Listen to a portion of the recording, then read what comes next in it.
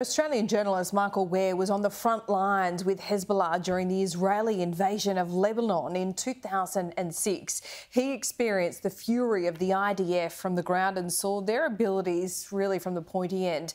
This was after the capture of 2 Israeli soldiers. It was his first assignment for CNN at the time. Michael has also dealt extensively with the elite Iranian Revolutionary Guard, which is currently backing Hamas. Join me live now is Sky News contributor Michael Ware. Michael, good to see you. As I just went through your extensive knowledge, and you've seen this up front, the brutality of the attacks from Hamas and the expected fury from Israel. Does any of it surprise you? Well, I guess it does surprise. I mean, we all woke up to complete surprise in the aftermath of the beginning of this attack, but I guess it doesn't shock me. I've seen what all sides in this conflict are capable of, and understand that in Israel, they are calling this their 9/11.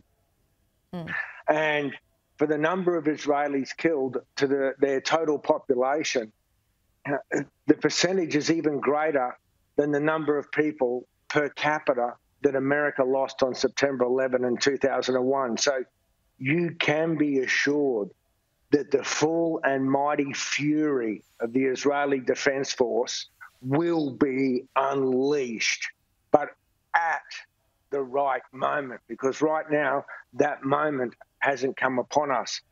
Given the hostages that Hamas has taken, that gives them a shield and a buffer.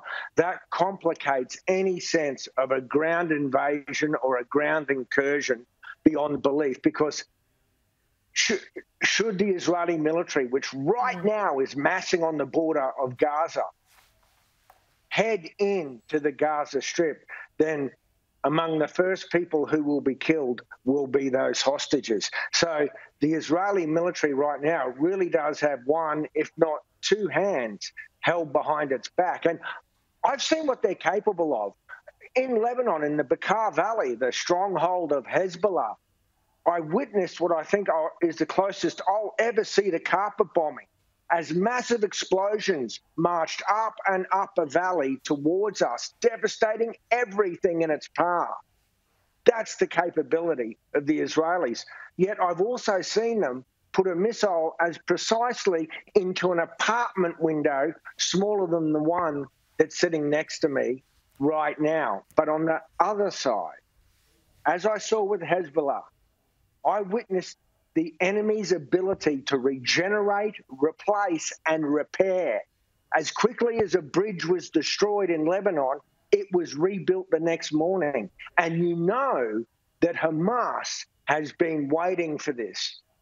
But the particular brutality of these attacks, of this operation, have set a flame within Israel that's not easily going to be quenched. And as far as Tel Aviv sees it, there needs to be righteous vengeance. Yeah, that's right. And they've made that very clear today. You're right to say the next, I think, escalation, and a serious escalation, will be a ground invasion by Israel into Hamas. But I spoke to an IDF Defence Force spokesperson barely an hour ago live on this program, so it was just after 1 a.m, and he was at pains to point out that that is not when, it's still an if at this stage, so perhaps a small amount of mercy there. But he also pointed out that there was around 1,000 Hamas militants who were able to breach that Israeli border.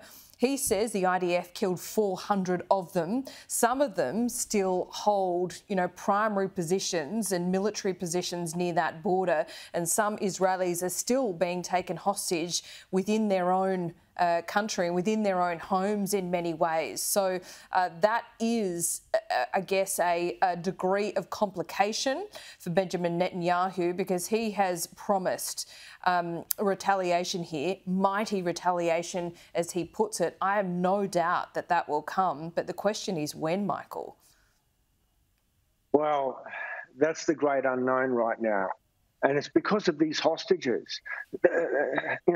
the immediate impulse of the Israeli military would be to punch back and punch deep into Gaza. They have stated that their intention now is to completely dismantle the Hamas organization, but you can only do that on the ground. But you can't go in on the ground while they're holding as many as 100 hostages. We still don't know the total number. There's reports that some of them are Nepalese, some of them are Thai, some of them are Americans.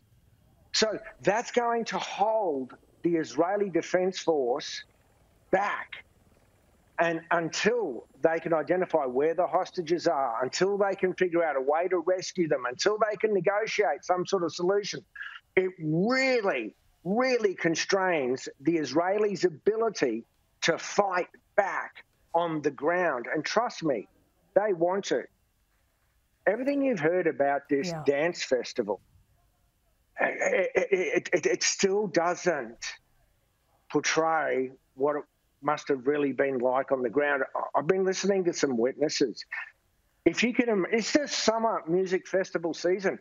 Imagine Splendor in the Grass at Byron Bay, and suddenly from 4 or 5 directions come heavily armed, well-trained suicidal fighters just mowing everybody down, using rocket-propelled grenades to tear people apart, stabbing them up close and personal. And as the survivors fled, if you look at the terrain, there's nowhere to hide. The only cover was in a small forest or date palm plantation, and the people who fled there just buried themselves face down in the ground. One woman talked about how she heard the militants walking around her going pop, pop, pop, pop, pop, pop, executing anyone they could find beneath a palm tree near her. And then a vehicle pulls up and rearms those militants so they could continue executing anyone they found. And according to this one witness's story, the Israeli Defense Force must have been so busy in the 22 other areas where Hamas had invaded or got into Israel that no one came to help them. And she just had to lay there for hours hiding and pretending to be dead.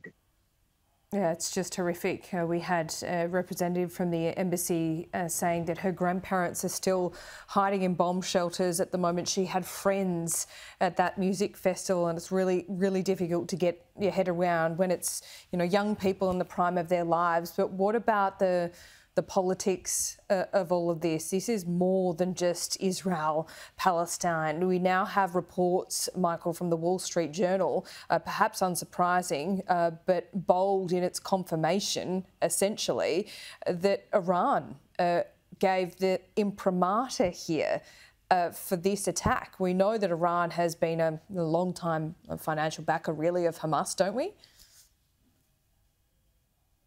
I can't confirm it, and I admire the boldness of the Wall Street Journal, but I will still tell you for a fact that Tehran would have had to green light this operation.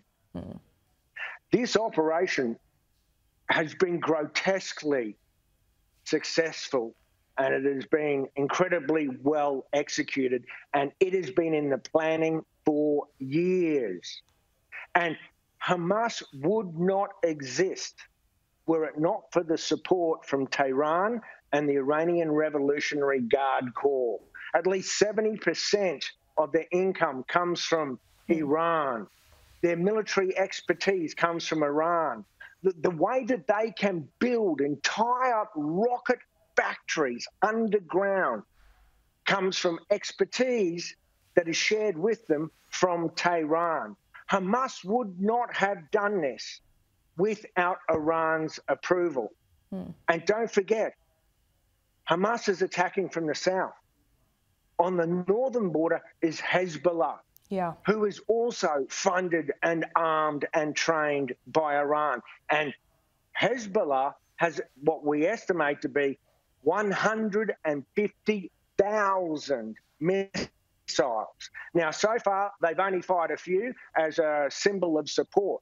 They obviously have not yet joined the fight. But what troubles me most deeply is that right now I don't believe that we know what the real end game of this operation is. That's right. This Can I is quickly ask you about Iran then? Barely the prelude. We need an hour to talk about this, perhaps all day, Michael, but if Iran gave the imprimatur, gave the green light for this to happen, and we have Israel on the other side saying that they're going to essentially leave no stone unturned, at what point does Iran become more directly involved, and what does that mean?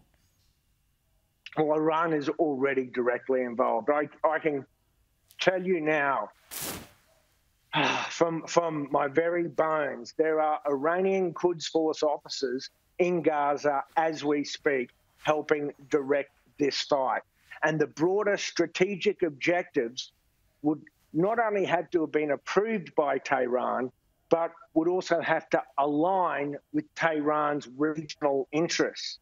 That's why I say we still don't really know what this is about. The mere fact that there was rocket barrages, then there was ground and air and sea assaults, and there was massacres, and then there was hostage taking, and then a few more missiles, and now it's all but stopped. They're now targeting Tel Aviv's airport. They're targeting this, but they're not continuing the missile fight. So effectively, it looks like to me that stage one is over. They've been planning this for so long. There's more stages to come, and we can only begin to guess what their ultimate end game is. Particularly grim. Michael Ware, always good to talk to you. We'll be speaking to you a lot over the coming days. Thanks so much.